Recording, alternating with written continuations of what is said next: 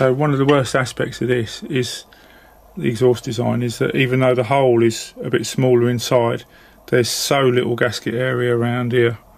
I've struggled before with this leaking, and also the flange is quite small, so that if you over tighten it, you end up with it not sealing very well. So we'll just try silicone it and bolting it up, and if that doesn't work, I'll have to put it on the linisher and flatten it. This is the rubber inlet. It's a 360 design one with a little lip under there. So it's actually quite clever because it means you can set your carb in all different angles. Although when your carb is on, it does tend to bounce about a bit. But these aren't, you know, Pinasco are quite late to the party. Polini and Malossi have been doing manifolds like this for a long time. And obviously, you can check then whether that's going to be the right position of the carb or not. If it's not, you can turn it and adjust it.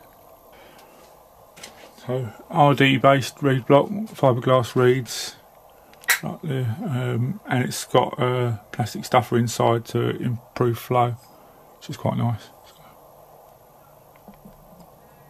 So, just put a little bit of silicone around the outside of there. Gasket.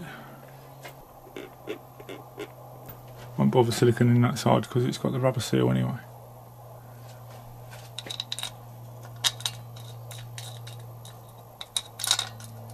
Not very generous length for these screws.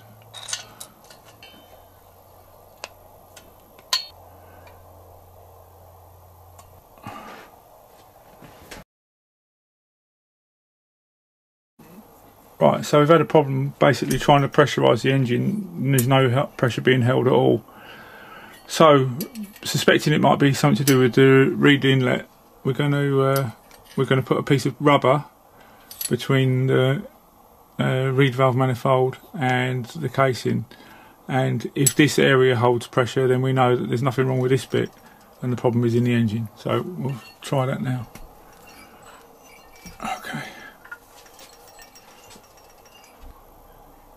so it doesn't seem to be in the reed valve because it's not pouring out now. It's somewhere else. That's holding pressure now, so it's not the reed inlet, it's somewhere else in the casing, so we're going to have to find out where that is. Hopefully it's not a lip seal on the drive side, because that means all the casing's got to come apart again. But it could be. Right, so pressure testing 101. Basically this engine was failing the pressure test. We couldn't find where it was leaking from because it's leaking so fast. So first stage we had to check if the reed valve, manifold or reed block was a problem. So made effectively a rubber gasket to go on the bottom, bolted that to the crankcase so that that was sealed, and it held pressure fine. So we know that this part isn't an issue, all that's sealed. So now the next step is to put a slice in the bottom of that rubber, bolt it down again, so using this as a gasket, and then the pressure will be able to get into the crankcase through the slot, and we'll find out where it's leaking on the casing. Okay, so I've sliced the rubber that's under there acting as a gasket, and I've filled the main bearing with oil. So if I pump now and there's any bubbles through the oil, then we know it's the main oil seal. But I can pump as much as I like, and I can pump as much as I like, and it goes straight down. A massive leak somewhere, and there's no bubbles up through that bearing, so the seal's fine on that side. So we've got to figure out where it is leaking from. Right, so back on with the pressure test,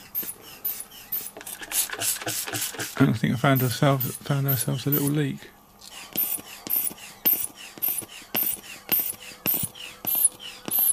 The bubbles building here, look.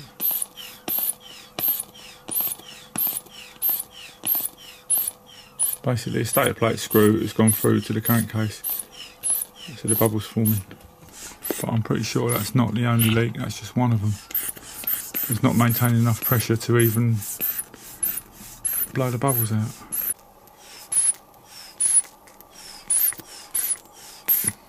We may have found our culprit there, I think. issue is about how crap the seal is on that gasket, the exhaust flange. This is why it's better to test with a bung in the bottom of the exhaust flange rather than just putting a rubber gasket underneath the exhaust flange like a lot of people do. So this is the motor now. We've actually got a piece of rubber underneath the exhaust flange. The problem is the exhaust flange is so badly made, there's so little gasket area and it was not very flat. I'm going to have to lineage that to get it flat.